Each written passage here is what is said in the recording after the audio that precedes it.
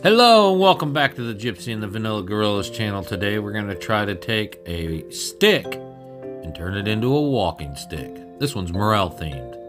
So let's get right on it. This is the stick that Tammy has found. She needs a new foraging stick. We got a few ideas of things we want to make. So we're going to jump right in it and we're going to do some whittling. That's right, I'm going to use a pocket knife to whittle this into a foraging stick. Morel themed. I hope to make the top of this look like the morel's growing right out of the top of her walking stick.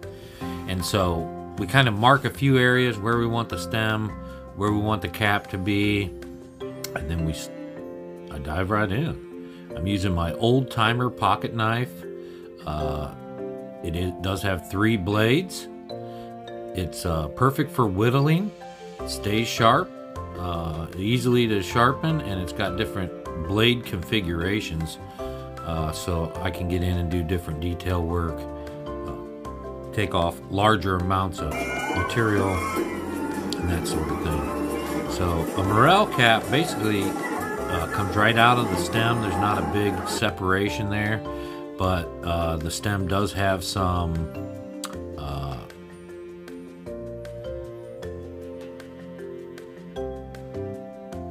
forming to it. It does. So we got to cone shape this cap now, and at the top I've got about where I want the tip to be. Now I do want this to be a little whimsical. Right now it's straight, and I kind of want the tip to have a little curve to it. So I'm going to whittle that out with my whittling process and kind of make this so it looks a little more whimsical than just a straight Morel cap. I'd kind of like that top to curve just a little bit. None of these Morels are the same when you find them. They all look different. They're all different heights, widths, and they all have a fun little shape to them. So we're going to do that. Now these holes that was in this was already in this. I do have a lot of sticks I can use and have ready for a walking stick, but we found this for $1 at a garage sale, and it was already prepared. And so Tammy purchased it, and I decided I'm going to turn this into a foraging stick for her. So you can see it's starting to take shape now. I love the little curve up there. I like the way it looks. It almost looks like a gnome's birdhouse with that hole in there. But I can see it coming to fruition now. So let's start putting in some of the Morel texture. This is what makes the Morel look like a Morel. I use a wood burner, and you want to be real organic with your indents. That's what I'm making there with the black, is the little holes or indents in the Morel cap. And it looks almost like a brain. There's a bunch of little holes separated with some light colored membrane. And so we definitely want to put all of our holes nice and close together with just a small, even separation. And so that's what we're kind of going for here. And you can see here we've got about done. We're going to finish up. Now I started smaller type of holes, and then I went to larger ones about in the middle, and then I went back to smaller ones at the top. I kind of figure that's the way a Morel grows. And after I got all the holes in, I actually went back through, in any large areas or wide membrane that was in between the black holes, I'm calling them. I went and extended the black holes so that membrane that was in between them was pretty consistent everywhere. Now if I had a hole that was a little too close to another one, I just combined them and made them one hole instead of having them touch. So I didn't go through and put the holes in exactly the same every time, because I wanted it again to be organic and look natural, and it really paid off. I think it turned out really well. I have tried to make these Morels by drilling holes and do it using my router RotoZip Dremel tool, and this actually burning it works really well. It does indent into the wood, and it leaves that black color, which really makes it stand out. So I think it looked nice. It turned out well. And when we were all done, I did go through and clean it all up. I think it looks really good, almost like giraffe skin there. So here it is, all finished. And as you can see, that morel cap definitely stands out. Looks like a morel. I love it. I'm ready to pick it and eat it right now. Maybe fry it up in some butter. Excited. Now we have a couple more plans for this. I have one little spot I want to make a handle. So I grabbed some leather that we found at the flea market.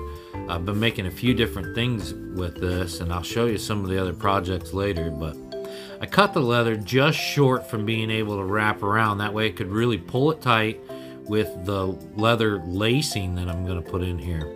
Now for holes in this leather, I took a regular paper hole punch, tried to punch the hole, and then finished punching the hole, hitting the hole punch with a hammer.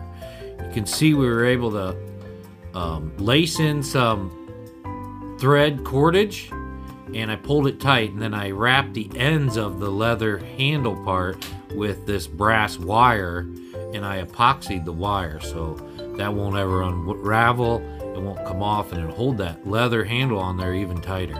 Now I put another cord in where the hole was, and I made it long enough to be able to wrap around your wrist so that if you're carrying the staff or walking foraging stick, you can put this on your wrist and you won't lose it. Now I do want to make a closure so you can kind of tighten it down along your wrist, and I have an idea for that. I tried a buckeye first, but when I drilled it, it kind of blew it out. So we're gonna make a mushroom mushroom out of that FEMA plastic stuff, and then we're gonna drill a hole in that. So we'll put that on here as the wrist strap, but I also want to put a little hook. Now this is a half an oval shaped hook, and I'm going to put it right on the right side above the handle, and the purpose of this is to hold a foraging bag. Now we use like an onion sack, a potato sack, and with this fish mouth, I call it, or this half oval, we'll be able to hook our foraging bag on that when we don't want to carry it. Now I'm drilling this using my hands. You would want to use a vise. I am a professional. I've done this a lot, and I almost drill myself. So don't do as I say, don't do as I do, do as I say. Put it in a vise if you're going to drill something. You could hurt yourself very, very badly with a drill drilling into your hand. Then again, shouldn't be doing this, but I've done this 1,000 times, so maybe after you've done it 1,000 times you can decide whether you want to do it or not. But we got a hole in it now. It's a nice big hole. Should be able to put the 2 leather cordage through there, and you can slide this up and down on your wrist to keep your stick attached to your hand. So I like the little mushroom guy. Looks good on here. Fits Tammy for sure.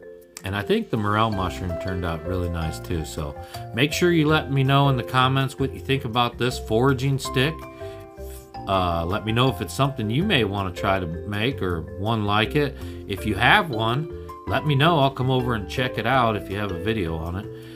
Make sure you hit that subscribe button for this video. Hit the like button. And we'll see you guys next time. Thanks for stopping by. And I hope you enjoyed this foraging stick that we whittled out of this locust. This was a piece of locust wood. And we took all the, it had all the, that locust wood has a bunch of thorns sticking out of it. And you can see along the stick where all those thorns have been taken out. Now this isn't one that I prepared, but we will be making quite a few walking sticks here in the future. And we might show some of them with you, but we definitely wanted to show you the one Tammy will be using this next spring and this fall, foraging in the woods. And you've seen those vlogs. We have a lot of fun out in the woods, and she'll definitely be taking this anytime we're outside. We'll see you guys next time. Keep finding the art in everything. Peace, y'all.